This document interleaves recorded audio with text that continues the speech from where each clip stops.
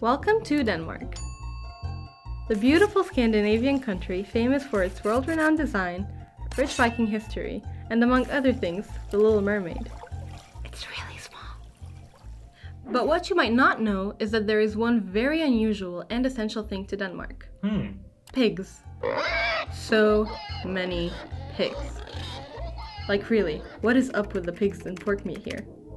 Approximately 5,000 farms produce over 28 million pigs each year.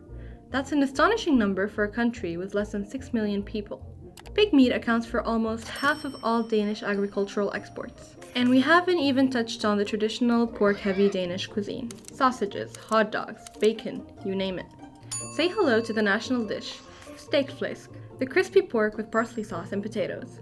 With options like these, it's not a surprise that the average Dane consumes over 50 kilograms of pork meat each year. But recently, the pork industry in Denmark has been facing some challenges. More and more people are embracing a plant-based diet.